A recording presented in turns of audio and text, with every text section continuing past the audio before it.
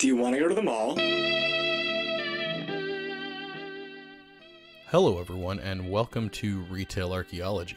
Today we'll be taking a look at Chandler Fashion Center Mall in Chandler, Arizona. This mall opened in 2001 and was originally owned by Westcor, but shortly after opening it became a Macerich property. As you can see here, the original dedication plaque is still here. Now this mall is not a dead mall at all, it's actually very busy, and that's one of the reasons why we're covering it on the channel, and also because I've gotten several requests to take a look at this mall.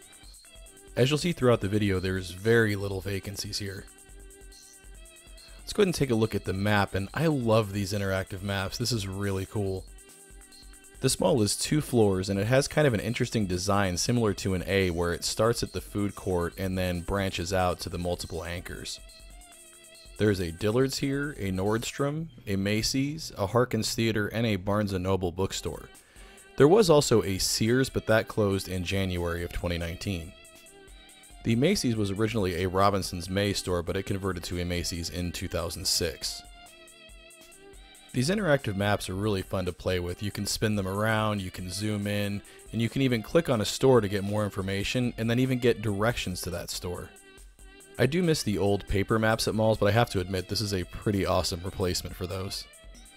What we're looking at here is the empty Sears building, the one vacant anchor that this mall has, but it looks like they've already got something planned to go in based upon the walls they've put up there.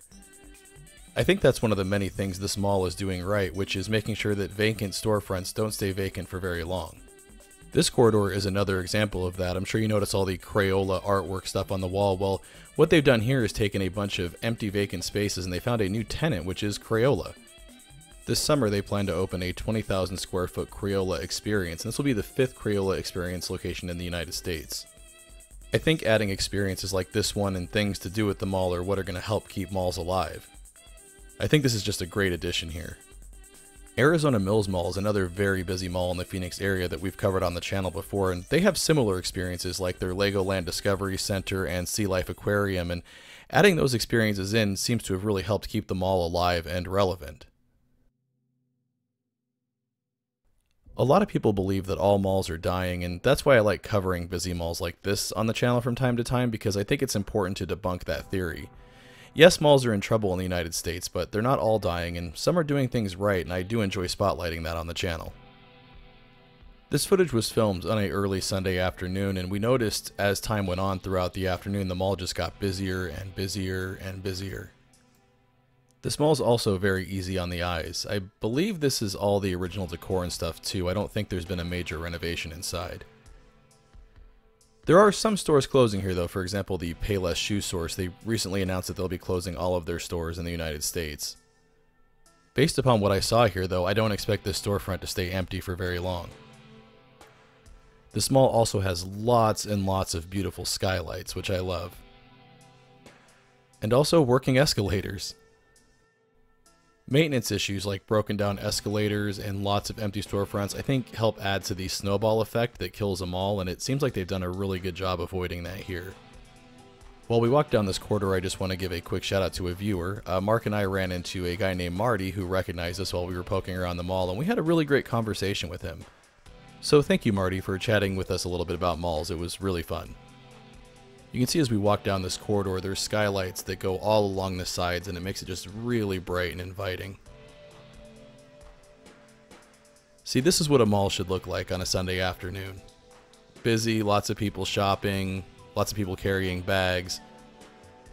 Seeing stuff like this is really nice because we do explore a lot of dead and abandoned stuff on the channel, so it's a nice breath of fresh air. Like I mentioned at the beginning of the video, this mall opened in 2001, and stepping into it really does feel like stepping 18 years into the past, and that's a good thing. Thinking about 2001 being 18 years ago is really making me feel old. Something else unique about this mall are the beautiful Arizona landscape murals that are at the end of each of the corridors, and they're actually photographs from Arizona Highways magazine. And there's also a Arizona Highways magazine display that's been here since the mall opened. You can see there's old photographs there, and then there's a timeline that runs all the way along the display that shows some of the history of Arizona. Here's a closer look at that timeline. I hope this is something they never get rid of when this mall does eventually get a remodel, because that always does happen eventually to malls. You can see over to the right there's a Things Remembered store, and I actually just read that they found a buyer after filing for bankruptcy, so it sounds like some of their stores may be saved. And right next to it is a Claire's, another troubled retailer that we've covered on the channel. There's the Macy's down there at the end, and then just another really beautiful Arizona landscape mural. Even the Macy's seemed pretty busy here. It doesn't seem like very many of these indoor malls are being built anymore. It seems like the trend is now to build outdoor malls, which I'm not a huge fan of. I've always enjoyed the enclosed mall more. And that's another reason why I like this one so much, is that it's enclosed, it's nice and climate controlled, and there's a really, really good selection of stores here. I'm sure the outdoor malls are much cheaper to operate, and they put a lot more of the operating cost responsibility on the tenants, but it seems to me that in places like Arizona, for example, they're really limiting their customer base in times like the summer when it's 115 degrees here. Going to an outdoor mall when it's in the middle of the summer in Arizona just does not sound like fun to me, and I have to imagine it's similar back east where it gets really cold during the winter. I have to imagine people would much rather shop in a indoor heated mall than run around in the freezing cold from store to store. I also like the indoor malls better because they allow for multiple floors, which allows a lot of shopping square footage but a smaller footprint than the outdoor malls have, and they don't contribute as much to urban sprawl, which is becoming a problem. Let's go take a look at the food court now. And as you can see here, the food court is also very, very busy, and there's hardly any vacancies here. There's also a lot of your mall food court staples here, for example that Dairy Queen / Orange Julius store. Can you even really call yourself a mall if you don't have an Orange Julius? And there's of course one of my favorite things in the food court, mall pizza. Unfortunately it's not a Sparrow though, it's a Via Italian Kitchen, but it's almost just as good.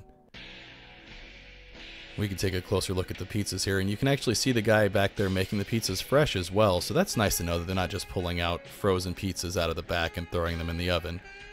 Mall pizza. As you can see here, there is a very large skylight in the food court. But as you can see from the shot here, people do in fact still go to the mall. They're not all dying. Now right out front of the food court, there's a little outdoor area called the Chandler Village, and this is a pretty neat area as well. There's more restaurants out there and little shops, and there's also valet parking. And sometimes you can get a look at some pretty fancy cars out here. There's a Starbucks there. There's a Kona Grill, which that actually opens up into the food court as well. Valet parking at the mall always cracked me up, though. I never felt the need to use it before, although I don't have that nice of a car either. You can see there's a Porsche there. Seems like just a place for people to show off. I have noticed the valet parking gets utilized quite a bit more during Christmas time. There's also an old spaghetti factory out here, and I've never actually eaten here before. I should try that out. But you can see there's also a courtyard area out here with games to play and a picnic area. There used to be some really cool dancing fountains out here that were sponsored by the local power company, but I believe those were removed around 2014 to replace it with this courtyard. They did, however, put a splash pad out here for kids to play in, but it's closed for the winter, which makes sense. Although it was a really gorgeous day the day we were here. We also did notice one vacancy out here. This used to be a Cold Stone Creamery, and it's kind of shocking that one of those couldn't make it in the Phoenix area, but it once again looks like they've already got another tenant moving in. Let's go ahead and head back inside now, and we'll take a look at more of the mall. And something else I think they're doing right at this mall is there's a really good mix of stores. You've got your, normal mall stores like Payless, Foot Locker, things like that.